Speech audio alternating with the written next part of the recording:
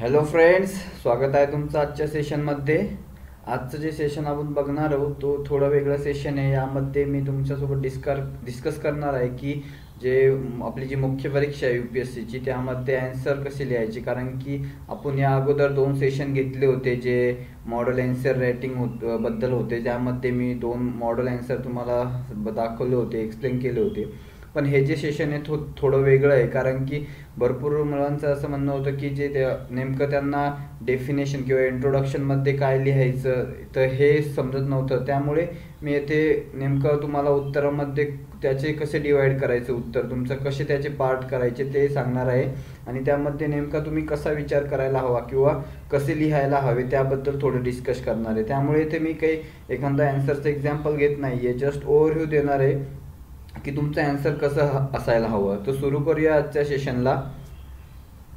तर सर्वप्रथम आपण बघितलं तर आपलं जे आन्सर आहे किंवा जे उत्तर आहे ते 3 भागामध्ये आपण डिवाइड करायला हवं.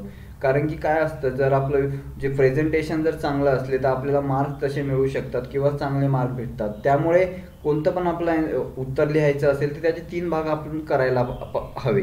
तर सर्वात प्रथम आपण बघतोय की सर्वात प्रथम आपली जे इंट्रोडक्शन किंवा प्रस्तावना यायला हवी, नंतर जी मेन बॉडी येते आणि नंतर समारोप म्हणजे कॉन्क्लुजन. तर आता प्रश्न हा निर्माण होतोय, तो प्रस्तावना किंवा इंट्रोडक्शनमध्ये लिहायचं काय. तर भरपूर जणांना हे समजत नव्हतं की इंट्रोडक्शनमध्ये लिहायचं काय. तर जस्ट इंट्रोडक्शन म्हणजे काय, वेगळं लिहायचं म्हणजे काही मोठा इश्यू नाही आहे. तर इंट्रोडक्शनमध्ये तुम्ही 3 गोष्टी लिहू शकता. तर आपण त्या इथे बघणार आहे की कोणकोणत्या 3 गोष्टी आहे की ज्या तुम्ही इंट्रोडक्शनमध्ये लिहू शकतात. तर इंट्रोडक्शनमध्ये आपण काय लिहू शकतो, तर सर्वप्रथम आपण एखादी क्वेश्चन विचारला तर त्या क्वेश्चनमध्ये एखादी टर्म असली तर त्या टर्मबद्दल किंवा त्या टर्मची एखादी व्याख्या लिहू शकतो की आपल्याला जी माहिती असेल. तर सपोज मी नंतर याच्यामध्ये एक एक्झाम्पल दिलं आहे की काय लिहायचं. नंतर 2 नंबर काही ऐतिहासिक पार्श्वभूमी किंवा हिस्टॉरिकल बॅकग्राऊंड. कारण की आपल्याला अनेक वेळा कोणत्या तरी आर्टिकलवर किंवा क्वेश्चन विचारला जातो 363 किंवा 370 तर तुम्ही जस्ट त्याचं इंट्रोडक्शनमध्ये त्याची हिस्ट्री देऊ शकता की 370 याच्या कलमा डिटेल आहे आणि त्याची तरतुदी आहे. बस, जास्त काही लिहायचं कारण नाही. आणि इंट्रोडक्शन किती 30 ते 40 शब्दात असायला हवं. कारण की जास्त पण इंट्रोडक्शन नसायला, कारण की आपल्या जी वर्ड लिमिट आहे ती पाळायला हवी. कारण की जरी आपण असं काही फरक पडत नाही आहे, तुम्ही 50 शब्द जास्त पण लिहिले का कमी पण लिहिले, 200 शब्दात उत्तर लिहायचं असतं.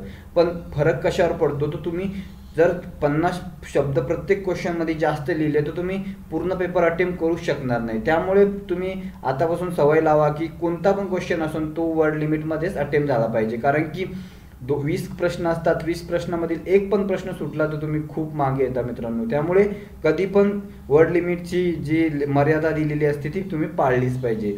आणि तिसरं म्हणजे चालू घडामोडी. जर काहीच आठवलं नाही तर तुम्ही जो क्वेश्चन आहे तो का आला तर त्याबद्दलची काहीतरी करंट इव्हेंट रिलेटेड तो क्वेश्चन असेल तर तो लिहू शकता. तर आपण बघूया नेमकं आता की व्याख्या म्हणजे व्याख्यामध्ये तुम्ही काय लिहिणार. तर हे बघा, इथं मी एक्झाम्पल दिलं आहे की नेमकं तुम्हाला व्याख्या म्हणजे काय लिहावं लागेल.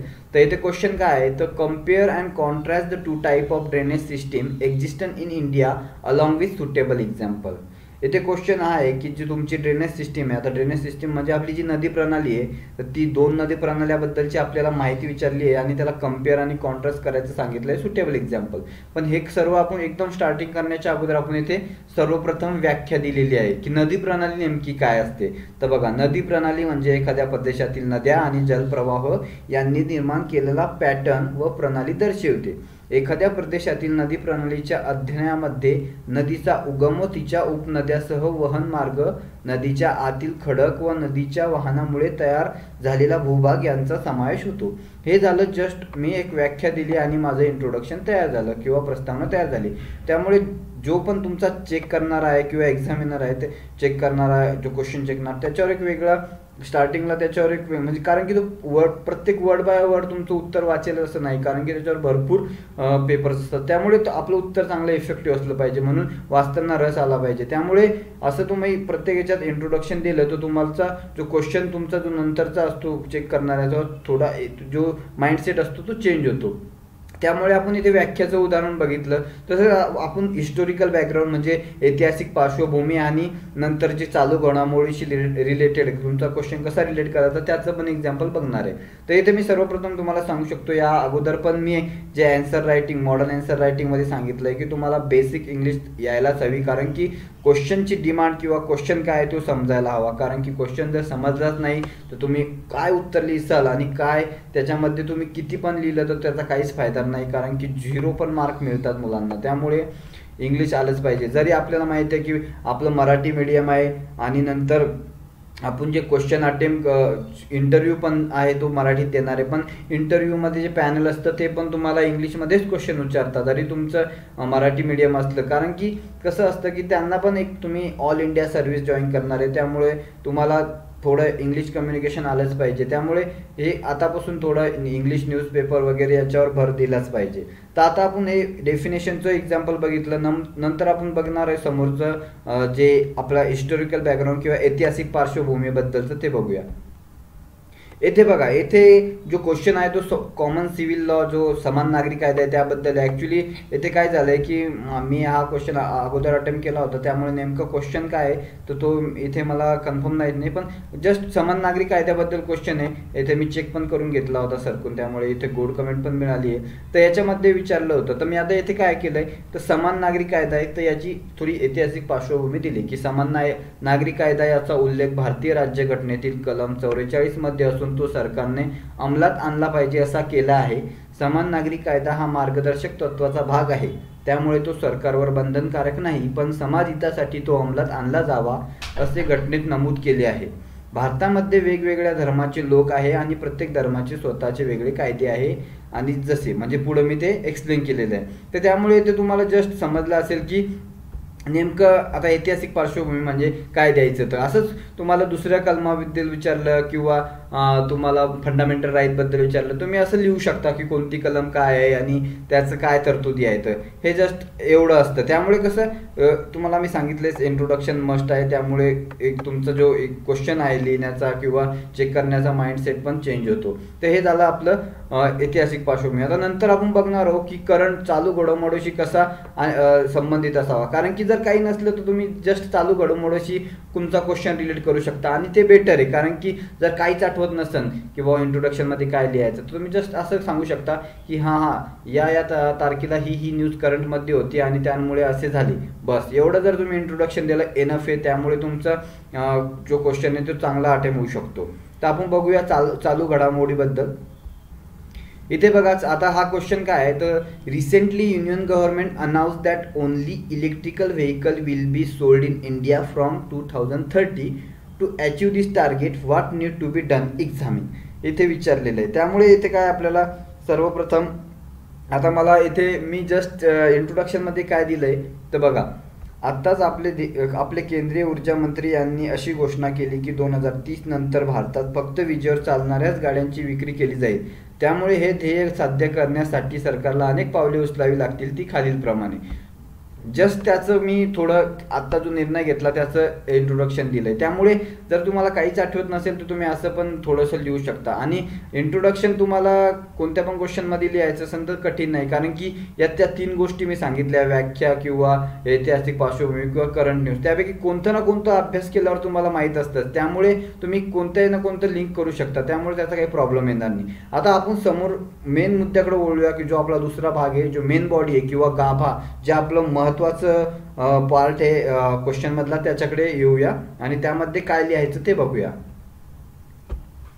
तर बघा, आपला जो गाभा आहे किंवा जी मेन बॉडी ती आपल्याला 100 ते 150 शब्दामध्ये लिहायची आहे. आता ती कशी लिहायची हे महत्त्वाचं आहे, कारण की प्रश्नाची मागणी काय तर प्रश्नाची डिमांड काय तर त्यावर ते डिपेंड आहे. कारण की काय होतं की अनेक क्वेश्चनमध्ये जो क्वेश्चन असतो तो 2 पार्टमध्ये डिवाइड केलेला असतो, कारण की त्या एकाच क्वेश्चनमध्ये 2 गोष्टी आपल्याला विचारलेल्या असतात. त्यामुळे या एवढ्या शब्दामध्ये तुमच्या त्या 2 गोष्टी पूर्ण त्याच्या बाजू कव्हर झाल्या पाहिजे आणि एक्झामिनरला काय पाहिजे ते तुम्ही त्या एवढ्या शब्दात लिहिता आलं पाहिजे. त्यामुळे ही एक व्यवस्थित लिहिण्याची सवय किंवा प्रॅक्टिसनुसारच ती तुमच्याकडे होणार आहे. आता मी सांगणार आहे की जो आपली जी मेन बॉडी आहे किंवा कोणता पण क्वेश्चन अटेम्प्ट करताना तुमच्या डोक्यात या खालीलपैकी 4 गोष्टी असल्या पाहिजे. की क्वेश्चन अटेम्प्ट करताना आता जो आपल्याला इश्यू दिलाय त्या इश्यूचा आपल्या आर्थिक किंवा अर्थव्यवस्थेवर काय परिणाम होणार आहे, आर्थिक परिणाम काय, नंतर त्याचा राजकीय बाजू किंवा राजकीय परिणाम काय असतील किंवा पॉलिटिकल अंगना कसं त्याच्यावर विचार केला जाईल, तसेच समाज व्यवस्था किंवा समाजावर काय परिणाम होईल, आणि दुसरं म्हणजे वैज्ञानिक किंवा वैज्ञानिकशी रिलेटेड असलेला कोणता पण क्वेश्चन अटेम्प्ट करताना तुम्ही ह्या 4 बाजू तुमच्या डोक्यात असल्याच पाहिजे. आणि तुम्ही आतापासूनच विचार करायला सुरुवात करा. तुम्ही कोणतं पण आर्टिकल वाचत असताना, आता मी आर्टिकल एक्सप्लेन करतो त्यामुळे कोणतं पण आर्टिकल घेतलं तुम्ही त्या आर्टिकल वाचताना हे 4 अँगल डोक्यात ठेवलेच पाहिजे. या बाजूना विचार करायचा की हां हे अँगल आहे तर मग याचा आर्थिक परिणाम काय असेल, राजकीय परिणाम, सामाजिक परिणाम. त्यामुळे तुमचं जे उत्तर आहे ते बॅलन्स बनतं. आणि येथे मी सर्वात महत्त्वाची गोष्ट सांगू शकतो की कोणता पण उत्तर तुम्ही अटेम्प्ट करत असताना जर तुम्हाला उत्तरामध्ये क्वेश्चन जर असं असेल की क्रिटिकली ॲनालाइज किंवा क्रिटिसाइज करा तर तुम्ही बिनधास्त टीका करू शकता. कारण की काय होतं, आपल्याला वाटतं की गव्हर्नमेंटवर टीका करायची का नाही, तर बिनधास्त टीका करू शकतात. पण महत्त्वाचं म्हणजे काय, तर आपलं जे कॉन्क्लुजन आहे ते थोडं बॅलन्स असायला पाहिजे. कारण की कॉन्क्लुजन करताना सकारात्मक बाबी असला पाहिजे. तशी तुम्ही बिनधास्त टीका करू शकता पण कुठेतरी बॅलन्स असायला पाहिजे की हां ठीक आहे गव्हर्नमेंट हे करतं हे चुकीचं आहे पण आपण ह्या गोष्टी करून हे सुधारू शकतो असं तुमचं उत्तर असायला हवे. कारण की तुम्ही कसं सर्व्हिसमध्ये येणार आहे त्यामुळे तुम्ही काहीतरी बदलाव करू शकतात असे उत्तर चेक करणाऱ्याला वाटलं पाहिजे. त्यामुळे तुम्ही टीका करू शकतात पण कुठेतरी कॉन्क्लुजनमध्ये तुम्ही थोडं बॅलन्स व्ह्यू घ्यायला पाहिजे. तर त्यामुळे या जर कोणता पण उत्तर लिहिताना ह्या 4 बाबी तुम्ही लक्षात ठेवा, मनामध्ये किंवा तुमच्या डोक्यात असल्याच पाहिजे. काही पण वाचताना, काही पण करताना की याचा आर्थिक परिणाम काय, राजकीय परिणाम काय. आणि जर तुम्ही असा विचार करत जाणार तर आपोआप तुमचं उत्तर लिहिण्याची जी शैली आहे ती डेव्हलप होत जाईल. आता आपण समोरून मुद्द्याकडे येऊया. समोरील मुद्दा आहे तो समारोप, आपलं कॉन्क्लुजन. अगेन कॉन्क्लुजन हे 30 ते 40 शब्दात. असं करून आपण बघितलं होतं की इंट्रोडक्शन 30 ते 40 शब्दात, आपला जो मेन बॉडी आहे गाभा 100-150 शब्दात आणि कॉन्क्लुजन 30 ते 40 शब्दात, असे 200 शब्द आपले होतात आणि आपला क्वेश्चन तेवढाच असतो. त्यामुळे मी तुम्हाला सांगितलं शब्दाची मर्यादा पाळायला शिका. कारण की आपल्याला 20 क्वेश्चन अटेम्प्ट करणं आहे मित्रांनो आणि टाइम खूप कमी असतो. त्यामुळे एक पण क्वेश्चन चुकायला नको. कारण की एक मार्क महत्त्वाचा आहे. एक मार्कामुळे खूप काही फरक पडू शकतो. तर आपण बघूया आता समारोपमध्ये, कॉन्क्लुजनमध्ये काय लिहायचं. तर तुमचं जे कॉन्क्लुजन आहे किंवा समारोप आहे तो सकारात्मक असावा कधी पण. आता तुम्हाला जरी क्रिटिसाइज करायचं सांगितलं असेल, क्रिटिकली अनालाइज करायचं सांगितलं असेल, तुम्ही तर ते केलेच असणार मेन बॉडीमध्ये. पण जे तुमचं कॉन्क्लुजन आहे ते सकारात्मक असावं. कारण की तुम्ही त्यात सोल्युशन द्यायला हवे. कारण की इथं बघा मी सांगितलं समस्या सोडवण्यावर भर, की तुम्ही असं सांगू शकता की ठीक आहे की हे प्रॉब्लेम्स आपल्या भारतात आहे किंवा ह्या समस्या आहे पण जर आपण असे केले किंवा हे पावले उचलले तर ह्या समस्या आपण सोडवू शकतो. हे असं कॉन्क्लुजन तुमचं असायला हवं ज्यामुळे तुमचा बॅलन्स व्ह्यू असेल आणि तुमचं उत्तर पण एक व्यवस्थित उत्तराला पण पूर्ण रूप येईल. त्यामुळे हे आपण बघितलं आज की आपला जो क्वेश्चन आहे तो कसा अटेम्प्ट करायचा. तसेच आपण जो निबंधाचा बद्दल आहे, निबंधाचा, कारण की निबंधाचा वेगळा पेपर असतो त्याबद्दल मी वेगळा व्हिडिओ बनेल. तरी याच्यातच तुम्हाला थोडं सांगून देतो की निबंध 2 निबंध असतात आपल्याला, 1200-1250 वर्डचा एक, तसे 2400 वर्ड. त्यामुळे निबंधाचा पण असा जो स्ट्रक्चर आहे तुमचा फॉर्मॅट असाच असणार, इंट्रोडक्शन, मेन बॉडी, कॉन्क्लुजन. तर तुम्हाला प्रस्तावना किंवा इंट्रोडक्शनमध्ये थोडं शब्द मर्यादा वाढवावं लागेल, 150 ते 200 शब्द. नंतर जी बॉडी आहे ती 700 ते 800 शब्द आणि जे कॉन्क्लुजन आहे ते अगेन 100-150 शब्दात. आणि त्याच्यामध्ये काय तुम्हाला पहिले ऑर्गनाईज करायला, तुम्ही डायरेक्टच निबंध आलाय आणि निवडला आणि लिहायला सुरुवात केली असं होत नाही. कारण की पहिला अर्धा घंटा तुम्हाला प्रत्येक निबंधाला ऑर्गनाईज करावं लागतं, कोणते मुद्दे लिहायचे, कसे लिहायचे. त्यामुळे तुमचं जे प्रेझेंटेशन आहे ते चांगलं असतं. त्याबद्दल मी वेगळा व्हिडिओ बनेलच. त्यामुळे आजचा जर व्हिडिओ तुम्हाला आवडला असेल तर प्लीज लाईक करा, तसेच शेअर करा आणि ज्यामुळे तुमच्या मित्रांना पण हा व्हिडिओ बघायला मिळेल आणि त्यांना पण याचा फायदा होईल. आणि आपले जे महाराष्ट्रातील विद्यार्थी आहे जे सिव्हिल सर्व्हिसेसची तयारी मराठी मीडियममधून करतात त्यांना पण हा उपयोगी पडू शकेल. त्यामुळे प्लीज लाईक करा आणि शेअर करा. सो थँक्यू आणि ऑल द बेस्ट.